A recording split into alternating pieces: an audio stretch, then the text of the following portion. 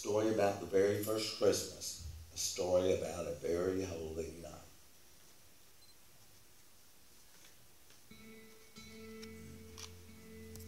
The night was very cold.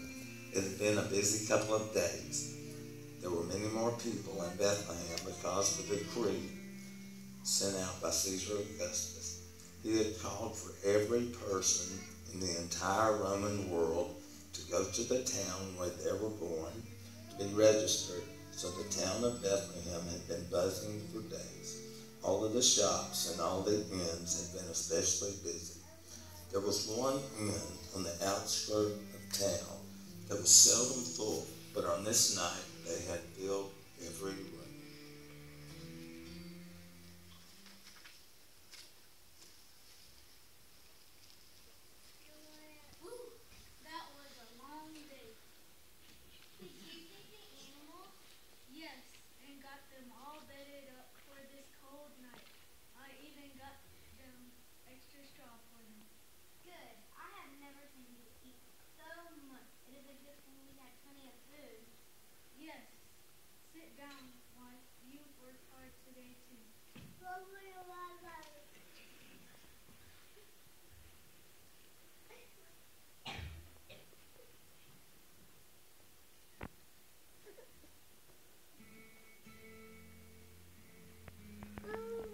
There was a young couple who had journeyed to Bethlehem, Joseph and his wife Mary, who was heavy with child. They had traveled far and were very tired and hungry because of Mary's condition. It had been a long, slow journey. It was very late when they arrived in town, and after trying many inns, they had almost given up hope of finding a room when they spotted a little inn in the outermost part of the city.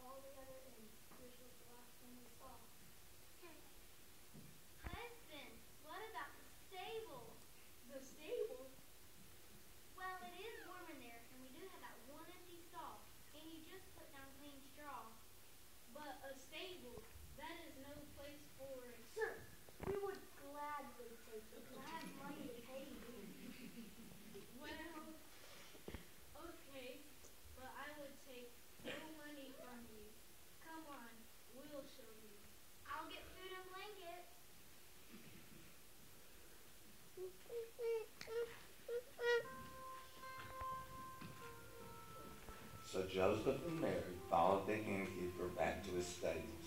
They were indeed warm with the earthy smells that only a stable can have. But they found that it was not so unpleasant, and besides, they were very grateful to have found it. Meanwhile, out in the fields, the young shepherd boy was doing what his father and his father's father had done for many years, tending to their sheep and making sure no harm would come to them.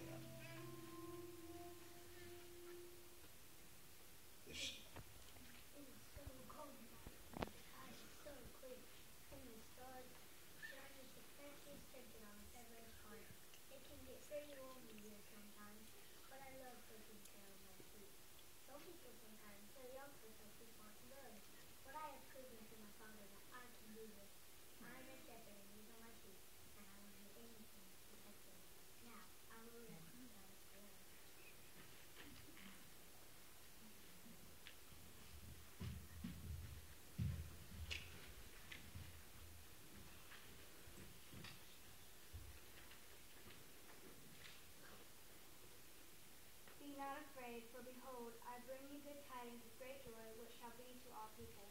For there is born to you in this day in the city of David a Savior, who is Christ the Lord. And this is the sign unto you: you shall find a baby wrapped in swaddling clothes and lying in a manger. Glory to God in the highest, and on earth peace among men.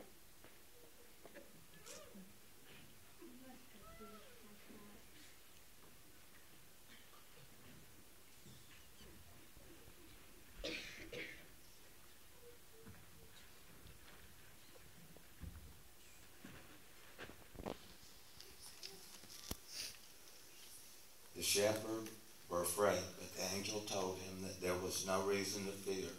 As the angels departed, the shepherd decided he would go and find this baby that the angels had told him about. So he started his journey using the stars for direction.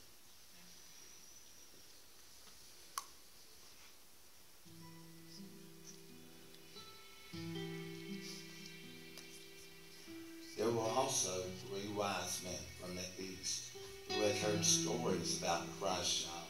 They too decided to travel to find him. They saw the star and recognized its significance. So they came to Bethlehem bearing gifts for this new king. When they found him, they bowed down and worshipped him, offering their treasures of gold, frankincense, and myrrh.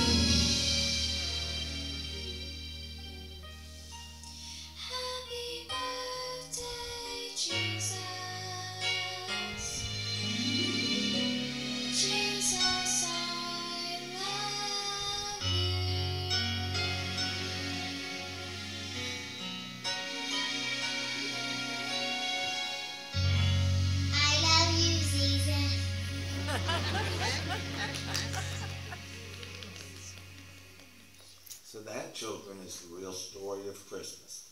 That is why we celebrate, to remember and honor the greatest gift that God has ever given us, His Son.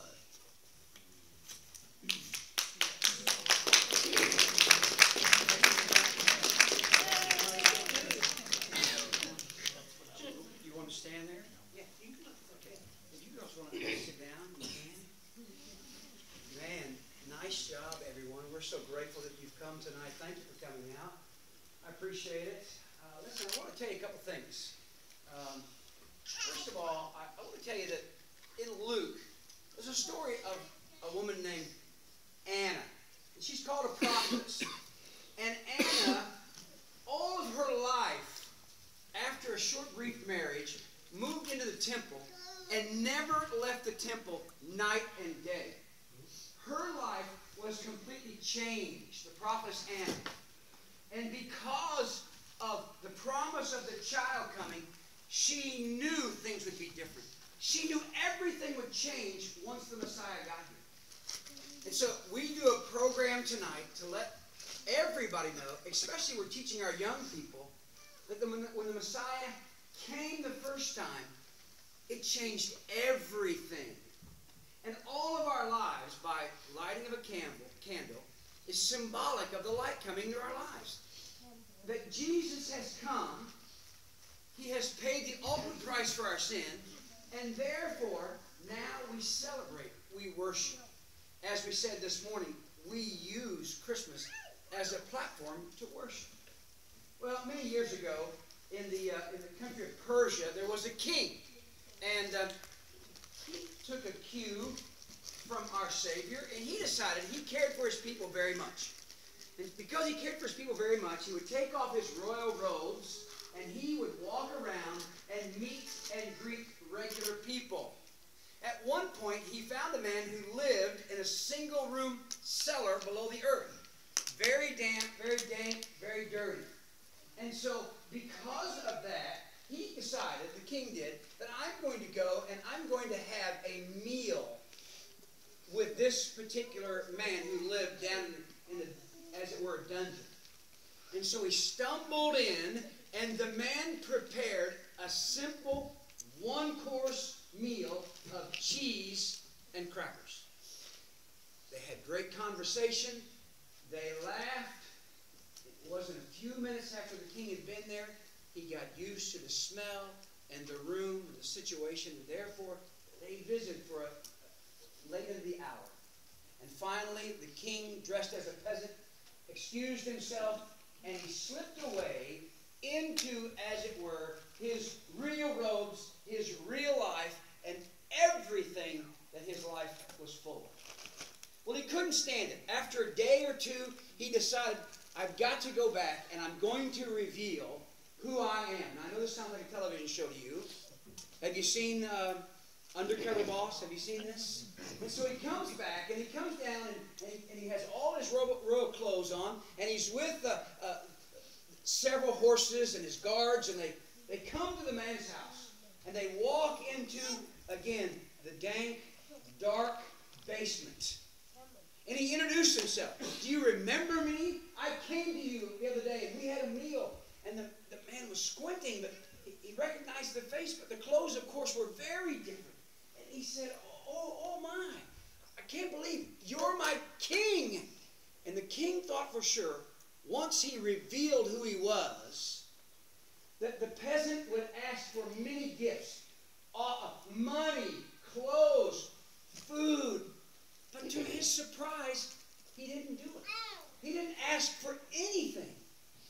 The man began to cry. The poor man began to cry. And he said, I can't believe you, the king, would leave your palace. I can't believe you would take off all your royal clothes and you would come and visit me as a peasant in this dark dungeon. I am so grateful to you just for the time that we spent and the short friendship that we had in our lives. And I read that story and I thought, that's not only the story of Undercover Boss, that's the story of Christ. Yes. He left heaven. He left the throne. He decided, I want to reach my people. I love my people. I care for the human race. And so he came down, took on the form of a man. I know to us that's not a big deal. But when you're God and you take on the form of man, that would be a large exchange. Yes or no? Yes. And so today, we come and we worship the King who has come into our lives. And as you have your candle lit, let your light so shine before men, Matthew 5:16 says, so that your great deeds can glorify the Father. And at Christmas time, we seek to do good things, love people, care for people, worship God through honoring the Savior. Man, our kids did a great job. In a minute, we're going to appreciate them. But I'd like for you to bow your heads right now. I want to pray and invite the Lord to speak. If you'd like, if your candle's getting short, you want to blow your candle out, you can blow it out now. Thank you, Father. Thank you for the gift of your Son. Lord, many of us, I know, we just want.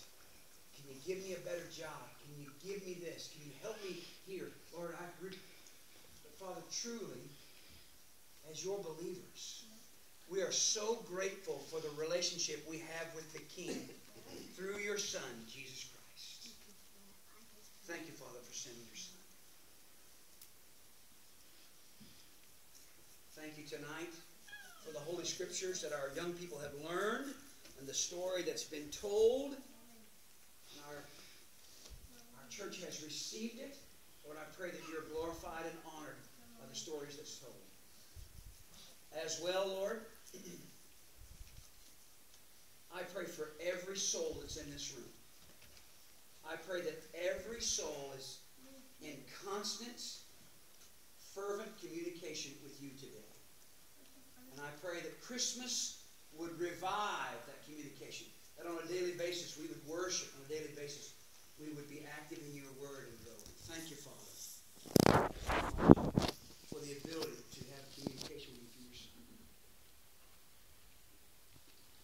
Listen, with your head still bowed and your eyes still closed this morning, or this evening I should say, I want to tell you about the Son. The Son comes not to give you, somebody said, well, I tried being Christian for a while. It didn't really help me much. I didn't get a better job, and I didn't get very happy, and didn't save my marriage, and so I just kind of gave up on it. Let me tell you, the Son didn't come to give you what you wanted, like winning the lottery. The Son came so that you can have a relationship with the Father. And that's what Christmas is all about.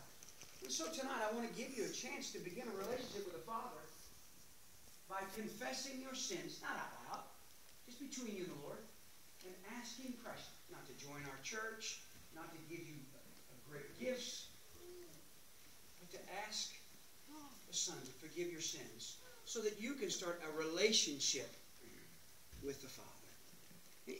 And we had somebody do this morning in our services. So I'm going to ask you, just between you and the Lord, in your heart, not out loud, it's between you and Him, you might whisper this prayer and you say, God, I know that I'm a sinner. And I'm thankful that you sent your Son to die for me.